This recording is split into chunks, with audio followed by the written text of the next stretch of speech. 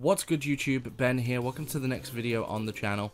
Today I'm going to give you my Steel Path viable build for Imperator Vandal, so if you want to see more content like this, don't forget to comment, like and subscribe.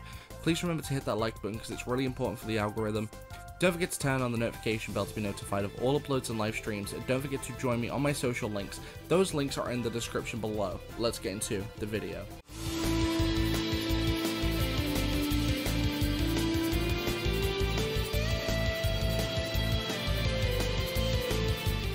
Alright, so Imperator Vandal is one of my favorite art guns, and don't get me wrong, I know it's not the most powerful, but I've finally been able to find a build that actually works on the Steel Path. Now, it's a very good minigun that you can just pop out and just use. It's very fun. Unfortunately, it's not as general as my other builds generally are, because this does require one rare mod, which you'll understand when you see it. So the build itself, so we're running charged bullets for 60% electricity and 60% status chance. We're running contamination casing for 60% toxin, 60% status chance, combustion rounds for 120% heat. We're running dual rounds for 60% multi-shot. We're running hollowed bullets for 80% critical damage. We're running critical focus for 60% critical chance and damage when aiming. We're running parallax scope for 100% critical chance, and we're running primed rubido line barrel for 187% damage. So we're running a heat and corrosion build, which is going to completely melt armor. I did toy with using heat and viral, but I found that heat and corrosion worked better generally. But basically the whole point is to go in and start pew-pewing everything. It has 56% critical chance with these mods on, and because it fires so many rounds, you're going to be critting way more than you think you would. But let's jump into the mission. I'll show you what we can do. Alright, so we're on Oxymoko in the Void. I'm going to point out, like I do in every video, I come to Oxymoko in the Void because it's the latest point in the Steel Path you can go to.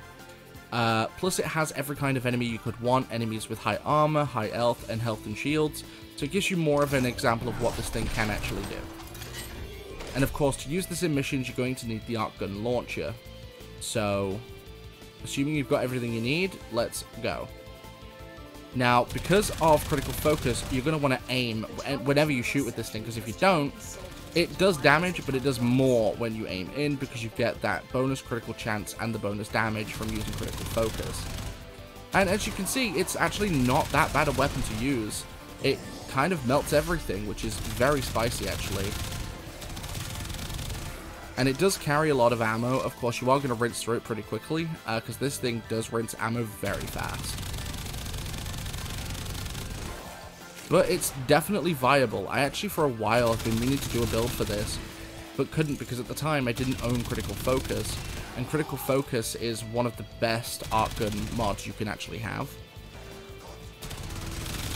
But as you can see, it definitely shreds pretty much everything, which is very spicy.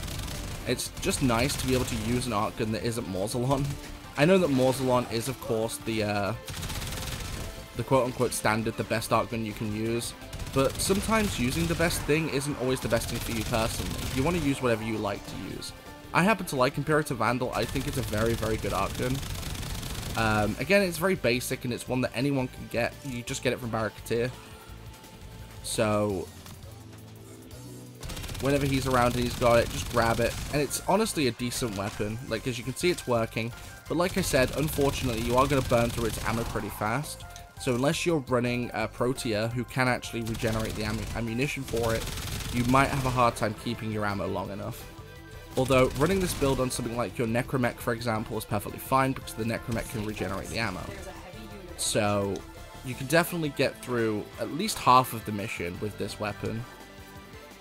I mean, realistically, what you could do is burn through all the ammo, and then you could just wait the 5-minute cooldown to resummon the arc gun, because there is a cooldown, but you could do that if you want, but I think it's pretty decent. Let me know in the comments below what you think of the build. Like, it's definitely viable for the Steel Path.